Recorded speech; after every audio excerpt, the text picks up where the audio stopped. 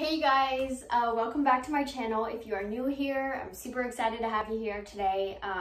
So I've been getting a lot of DMs and a lot of text messages on Snap and people just asking me to make a yoga video because a lot of people are getting influenced and they really want to try this out, but they don't know where to start because either they've never done it before or they're just not flexible, which neither of these things will affect your yoga practice. Everyone has to start somewhere and everyone grows from there and up. So today I'm going to be giving some yoga tips, and I'm also going to be giving some motivational tips and just staying happy during this time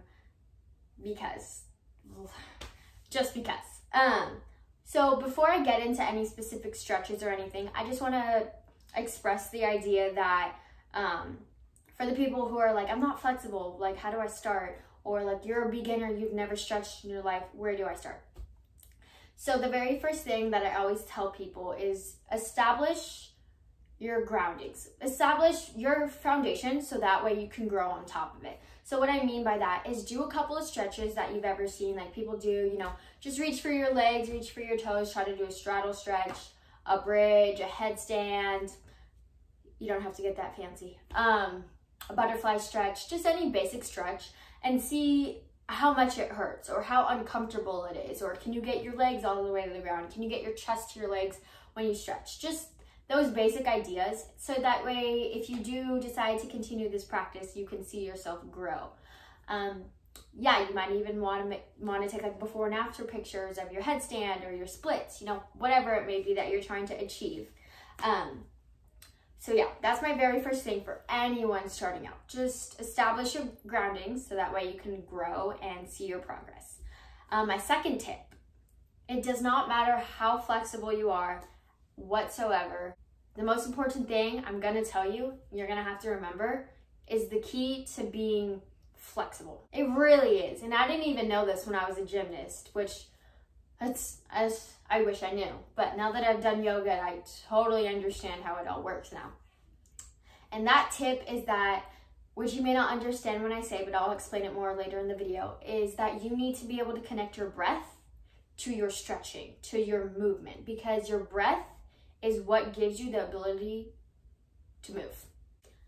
Okay, and just a quick little touch on how to stay motivated and happy. I do have one other video on my YouTube channel that you can go check out about that, which I made during the fires. But someone asked me, they DM'd me, they were like, Caitlin, like, you're so happy. You give us such a great happy vibe. Like, how do you do this? How do you stay motivated? What motivates you when you wake up in the morning? And truly, my answer has always been, I wake up in the morning and I'm motivated because I have the opportunity to make another person happy. I can literally go out in the world every day and put a smile on someone else's face.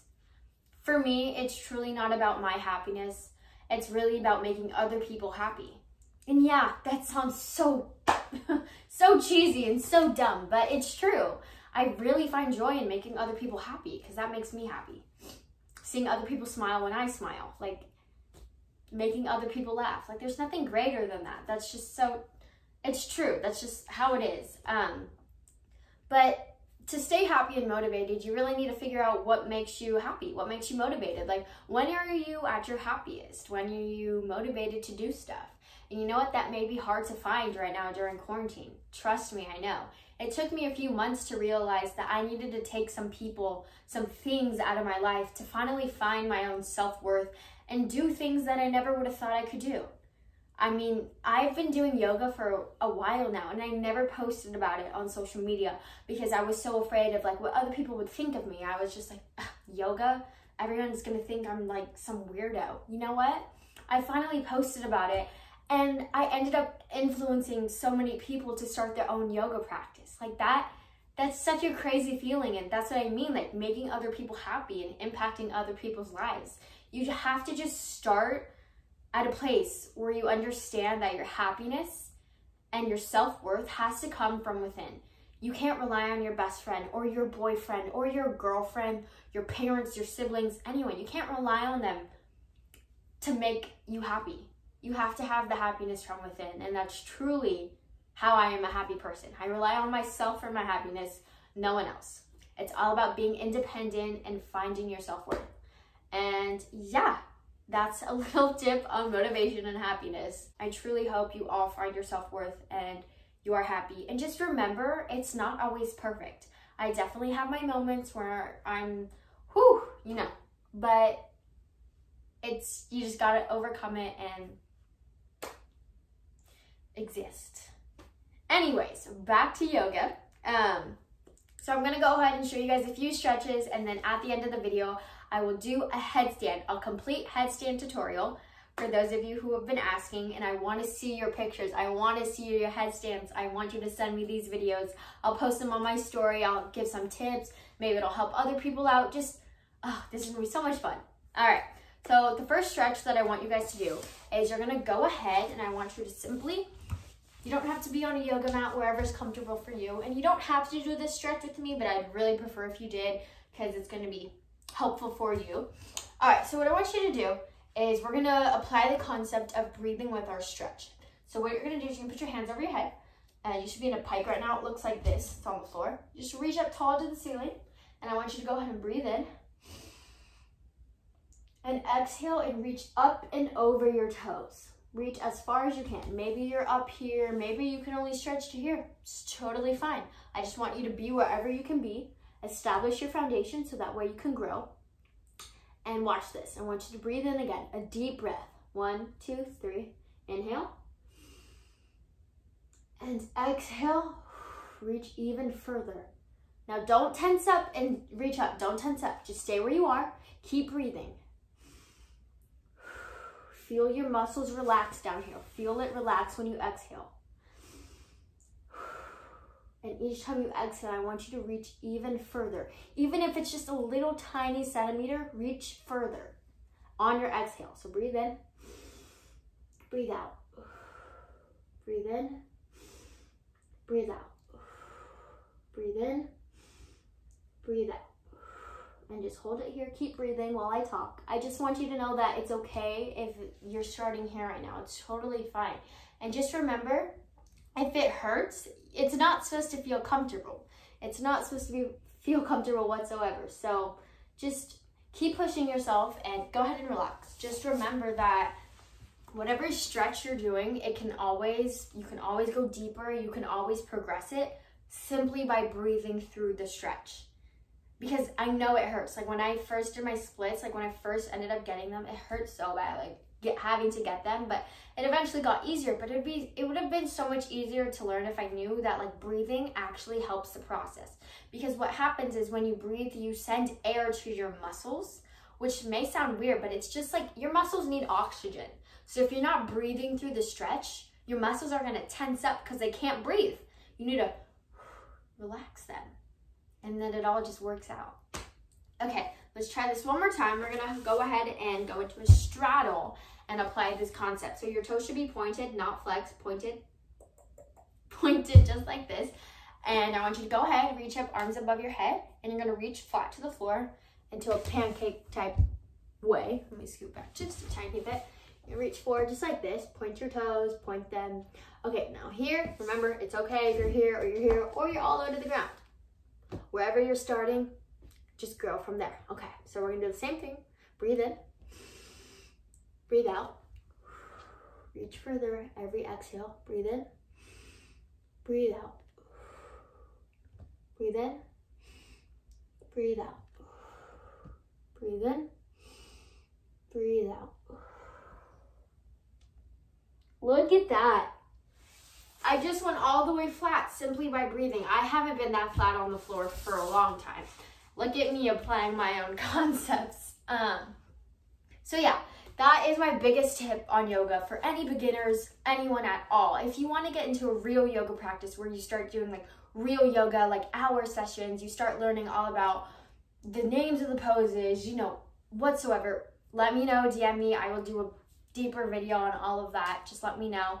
But yeah, that's basically for beginners. And remember, it doesn't matter if you're flexible. It doesn't matter if you've never stretched in your life before. It simply matters about where you are right now, establishing your foundation, and applying your breath to your stretches. Okay, so if you want to stay and try a headstand just for fun, I'd love to see a video. I can go ahead and post them and give you guys some more tips. But I'm going to do a quick headstand tutorial, just so you know you're not going to be able to see my feet, but you will be able to see me down here. So this is for anyone who wants to try it. Just be careful. If you need to, do it against a wall, whatever feels comfortable for you. All right, so the first thing I want you to do is you're going to put your hands down on the mat like this. And the second thing you're going to do is just get down into this little stretch. Hold on, my mat's all folded back here. Okay, so we're here, and what I want you to do is you're gonna make a gun with your finger. You're literally gonna make a little gun type thing. You're gonna press this onto the back of your neck right here, or the back of your head. Does that make sense? So technically in a headstand, your head's not supposed to be on the ground, just the crown of it can be touching the floor a little bit, but your fingers are gonna be supporting the back of your head. Okay, so you're gonna put your head on the ground, and you're gonna use your fingers in the gun shape to support the back of your head. And then your top of your head, the little crescent crown can be touching a little bit. And I want you to go ahead and come in to dolphin pose. This is called dolphin pose. Make sure you can see me, perfect. Okay, and what you're gonna do is you're gonna lift up whichever foot you feel comfortable with. And just go ahead and start trying to kick up your left foot. Try to do it nice and easy. Just see if you can get yourself off the floor. And if you're ready, go ahead and pick up that foot and come up, just into a little tuck. Just see if you can get yourself up. And once you're ready, you can extend that leg and kick up. Whoa! Let's kick back up. Sorry about that. See, everyone messes up. Okay, so you can kick up, and you're gonna go ahead and go into the handstand. It's really not as easy as it looks, which I'm sure some of you know, but I'm gonna go ahead and just do one where I show you how I do it without talking so much so I can breathe and relax. Let me show you really quick.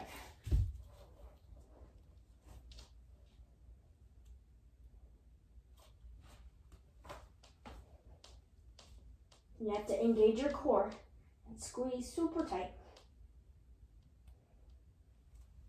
Just like that. Okay, so there is all the stuff you guys asked me about yoga. I'm gonna make sure I covered all of it. Yeah, okay, so if you do want more specific stretching recommendations, I can go ahead and post them on my Instagram story. Just let me know down in the comments whatsoever, anything else you want to know about. Please let me know, because this was super fun to make and I love the impact that I'm making on some of you. So yeah, this was so much fun and I really hope this helped. But I cannot wait to see all of you progress in your yoga practice. And maybe I will start making yoga videos that you guys can follow along to, where it's like a peaceful setting. We can actually have like a one-on-one class type of setting. And yeah, so just let me know. I'm basing all of this off of you guys. So yeah, thank you so much again for watching, and I look forward to seeing all of your progress. Bye.